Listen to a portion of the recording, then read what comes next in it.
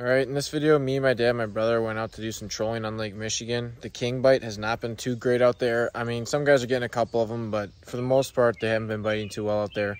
So we've been going after some cohos and rainbows. Just trolling about 30 feet down and around 150 to 200 feet of water is what we were in now. A week from now, they could totally change. But like I said, we had a fun time. We lost some fish, but we also got a couple in the boat.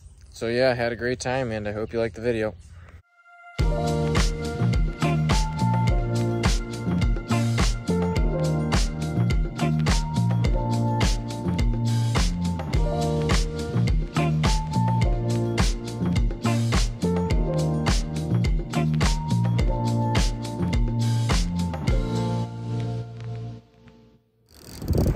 First fish of the day, most likely a coho on the coho rig. Still got a ways before we get to the planer board, but it's always a good sign to get that first one in the boat. Well, he's not in the boat yet, but get that first one bite. Oh, we just saw him jump, so we're thinking it's a rainbow, but I guess we'll see when we get him in. All right, well, that one did not have a good ending, but that's really not all that uncommon out here. I mean, honestly, just as long as you're around 50%, a little above 50%, that's a pretty good rate. Last time we were actually 4 for 4, so that was pretty good, but 0 for 1 so far. I'm sure we'll get a few more bites. Last time, the cohos, they really didn't start biting until about this time anyway, and the water's just been, temperature's rising, getting to that 53 to 55 where you want it. It's just been getting better and better, so I'm really thinking we're gonna get some more bites here, and it's gonna start heating up.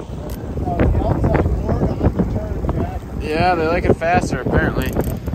But second fish of the day, hoping to get this one in. It's taking some runs, and thinking it's a pretty nice rainbow if we saw it on the surface, but we'll see. He took a few runs early, but now he's just kind of sitting there, kind of a stalemate.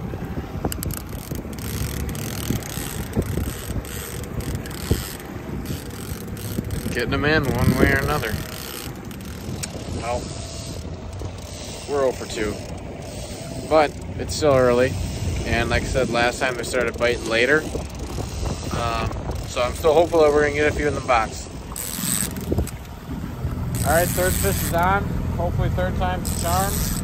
It's a rainbow. We can see him jumping way back there. He took quite a few good runs, so if this is a rainbow, it's a pretty nice fish for a rainbow. But we'll see when we get him in. There's no way of telling for sure what he is now, but he's feeling pretty nice. We're just about up to the planer board here.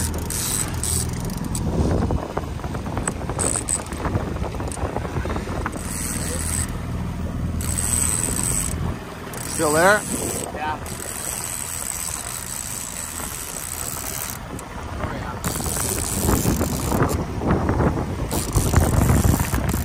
5 colors of lead core. Out another 200 feet.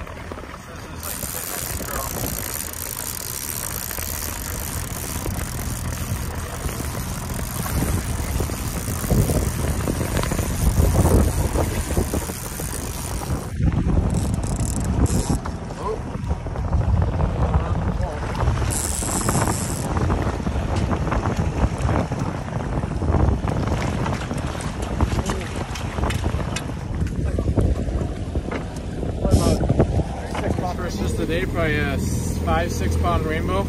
It's a really nice fish. We get him in the box. He'll grow up pretty nice.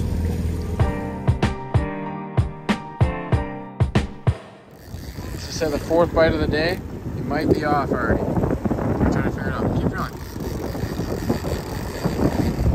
We'll find out when we get to the 4th.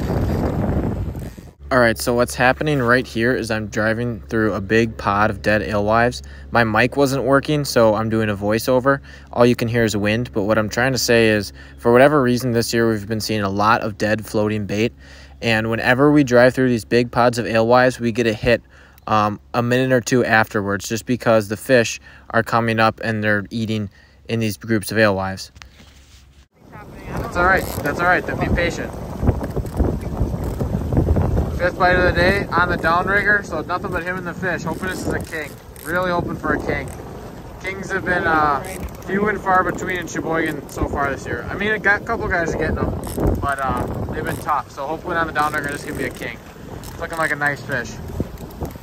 Yeah, just be patient. If he wants to run, let him run. He just jumped. That just jumped. All right, well, it's probably a rainbow, but that's all right. Hopefully we can get him in the boat. All right, here he is. Get a little closer. Oh, that's what happens when you're trying to film and net.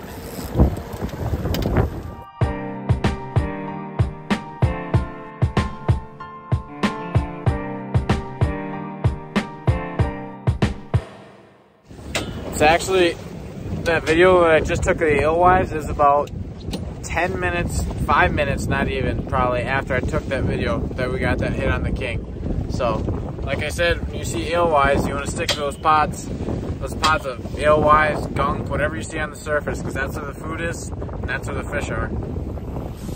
Well, that's what we were having success on today with those orange flashers, flasher flies. Sometimes they like the green and white, sometimes they like the white and blue, but it's always those orange flasher flies early in the year like this, especially for the cohos. Alright, well that's it for this video. Like always, had a blast making it. Hope you guys had a fun time watching it, maybe even learned a thing or two. If you like this video, give it a like, subscribe to my channel, and watch out for some more new videos that are coming. I just got a new boat and we're taking on a Winnebago this weekend, so hopefully we can get some good footage there.